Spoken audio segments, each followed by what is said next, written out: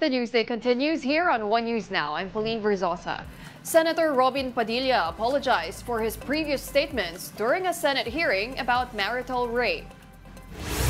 In a Facebook post, Padilla said he never said that it was okay for husbands to force their wives to have sex.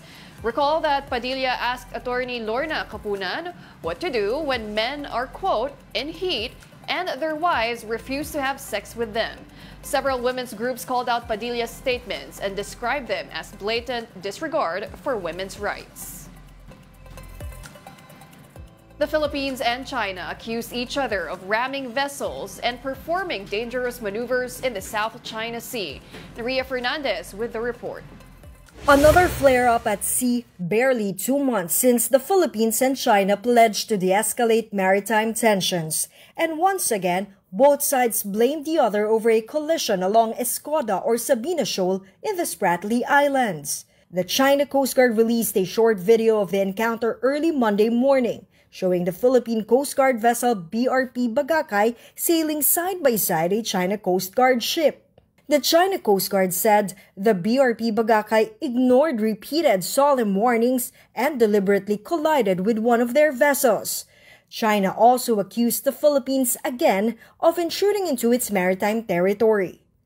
The Chinese foreign minister also called out the Philippines' efforts to maintain the BRP Teresa Magbanwa, which has been stationed in Sabina Shoal since April. The Philippine side has sent a marine police vessel to intrude into the waters of Sabina Shoal in an attempt to resupply the Philippine Marine Police vessel stranded there in order to realize its long-term presence.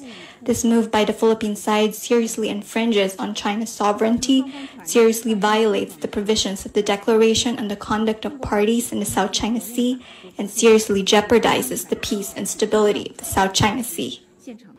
But for the National Security Council, it's the China Coast Guard that should be blamed for the collision.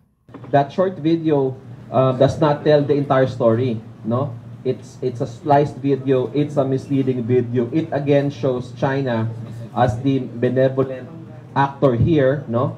Allegedly, they were conducting a law enforcement operation, controlling the movement of the two ships, when in fact, it was not 4410 or BRP Bagakay who rammed 21551. It was the other way around.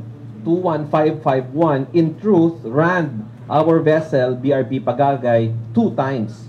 As proof, the Philippine Coast Guard released photos of the damage on BRP Bagakay. One other PCG vessel, the BRP Cape Enhanyo, was also subjected to the CCG's aggressive maneuvers, which left a hole in its deck. The PCG said this is the first known incident of China's aggression along Sabina Shoal. It's also the most destructive so far, but thankfully, there were no casualties. Experts say China may be employing the same tactics they did to counter past resupply missions to Ayungin Shoal. To deconstruct yung tactics doon sa Sabina Shoal, pareho lang naman sa Ayungin Shoal eh. Yung Teresa Magbanwa, yung BRP is actually yun yung parang Sierra Madre eh. Kasi naka-steady na siya ron eh. Right. Ang nagsusustain sa kanya yung dalawang Coast Guard vessel na mas maliit. So, ang ginawa ng China ron, ang tinitira niya yung nagsusustain, yung logistics component nung presence natin doon. In the like manner na tinitira niya palagi sa yung shoal, yung resupply boat. Okay? Kasi kung matira niya yung logistics component natin, eventually, mapipilitan tayo i-pull out si Teresa Magbanwa pag naubusan ng fuel yan o naubusan ng pagkain yan. Meanwhile, the United States has thrown its support once more for the Philippines. Ambassador to the Philippines Mary Kay Carlson said, quote, "The U.S. stands with the Philippines in condemning the China Coast Guard's dangerous maneuvers near Sabina Shoal that endangered lives and caused damage to PCG vessels. We are committed to supporting the rights of our friends, partners, and allies under international law." Former Senior Associate Justice Antonio Carpio insisted that it's time to file another arbitration case against China. There's really no reason why China would intentionally ram a Philippine Coast Guard vessel. None at all, because there's freedom of navigation there. And it's so far, it's over 20 nautical miles from the lagoon itself. That's very far. That's beyond the, even beyond a territorial sea, if it's called a shoal, is a high tide feature. So this is deliberate. This was ordered from somebody up there in the chain of command of their Coast Guard. And we have to respond appropriately. We have to, the best thing, since Coast Guard is a civilian vessel, this is now governed by UNCLOS. It's unlike Union Shoal, which is a military activity. This is a civilian activity. We can go to UNCLOS and sue China for damages, and the tribunal will reaffirm that that is part of the EEZ, and that will again debunk China's 10-dash line. So we have to do that because what China fears most is there will be another arbitral award.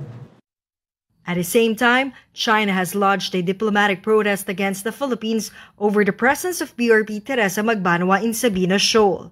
The Philippines, on the other hand, has repeatedly insisted on its rights to deploy a vessel in the area, which falls under our exclusive economic zone. For News 5, Ria Fernandez, We Are One News. Now, only a few percent of Filipinos in Lebanon want to be repatriated despite the ongoing conflict in the Middle East nation. The Foreign Affairs Department said only 738 out of 11,000 Filipinos are currently waiting for exit clearance. DFA said Filipinos in Lebanon opted to stay there because they are already used to conflicts. The Migrant Workers Department assured OFWs in Lebanon that they will protect them from the ongoing war between the Hezbollah and Israeli forces. We're bringing them to safe shelter, and speaking of shelter, we have a shelter ready for them. And then, of course, may crisis plan tayo. We're all set, we're all ready. Now in the weather, Pagasa is monitoring a new low-pressure area. It was last spotted some 1,030 kilometers east-northeast of extreme northern Luzon. Its chance of developing into a tropical cyclone remains slim as of the moment. The southwest monsoon, or habagat, will continue to trigger rains in some areas, while isolated rains are expected over Batanes and Babuyan Islands. The rest of the country, meanwhile, may also experience rains due to localized thunderstorms. The local government of La Trinidad, Benguet, is considering placing the capital town under a state of calamity due to the rising number of dengue cases. Based on their latest data, over 1,400 dengue cases were reported since January of this year. 2 of them already succumbed to the illness. Health workers and volunteers have conducted fogging operations and other methods to destroy possible breeding sites of mosquitoes. La Trinidad Mayor Romeo Salda said they are still waiting for the recommendation of their health experts if they need to declare a state of calamity.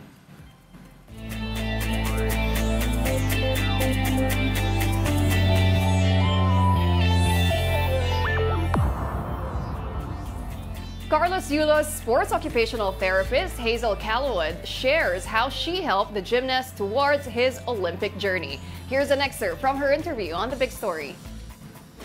Tell us all about your journey with Carlos Yulo. How did it start, and how exactly did you help him? Okay, so at first I was mainly in charge of providing him soft tissue occupational therapy, which entailed providing him tune-up for his muscles, tendons, ligaments, giving him injury prevention exercises. And then 2024 is when we became more on point and like intensive and full-time in providing him what he needs. So as we were doing training camps in other countries, we were able to delve into helping him fix his biomechanics. It also evolved in providing him data science services, because I do believe that even if you're every day you're doing training but you're not able to keep track of what you're doing, it's going to be difficult to see how you're progressing or where to spot the patterns are that you need to fix in order for you to really focus on fine-tuning in an elite athletic level. So there's a lot of science that goes into it, right? But what I wanted to point it out was the maturity of Kaloy in Paris. It was so different, surprising, really, in a good way. And she interviewed him many years ago. Yes, 5 years ago. She was the one who pointed out the transformation to us. Kaloy was shy, right? And even in competition, his confidence wasn't really, in full display. But in Paris, everything was different. And describe how, when you first met Kaloy, and how he transformed into the gold medalist he is today. When I first met Carlos, he was definitely a bit more within his shell. And now that, you've seen him, I can describe him as he has more fighting spirit in him. He definitely feels more in tune with God, because he's more prayerful, and also the way he understands himself and his emotions. It's more scientific. It's less judgmental in oneself, and he has more of a structure on how he's going to go about his daily tasks, monthly tasks, and his life. In the PBL, well, there's only one spot left for the quarterfinals of the PBL Reinforced Conference. Capital One Solar Spikers is eyeing for better positioning in the quarters by facing the winless Galleries Tower High Risers later at 1 p.m. Then at 3 in the afternoon, the next led Chameleons will attempt an upset against Signal HD Spikers. Then at 5 p.m., the Farm Fresh Foxies will try to nab the final quarterfinal spot by facing the undefeated Akari Chargers. You can catch all the sizzling volleyball action on One Sports, One Sports Plus, and the Pilipinas Live app. And those are the top stories of the hour. I'm Pauline Verzosa. We are One News.